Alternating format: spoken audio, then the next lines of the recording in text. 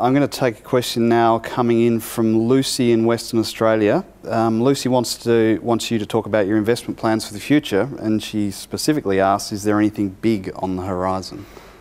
Always big things in BHP. That's the kind of the size of. Yes, we've got plenty of investment going today.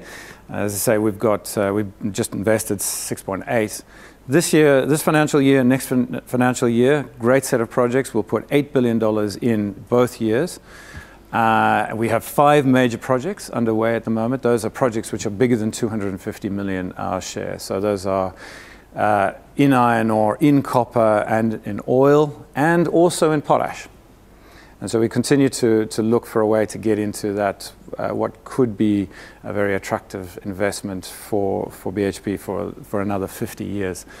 We've also got alongside that some of what we call latent capacity projects. These are smaller projects, but what they do is you put a small amount of capital in, and they open up the production capacity over an existing asset.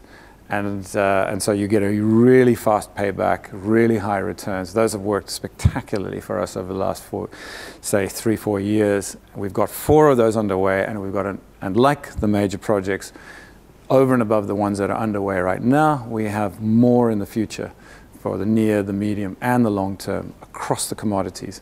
So yes, there is more to come.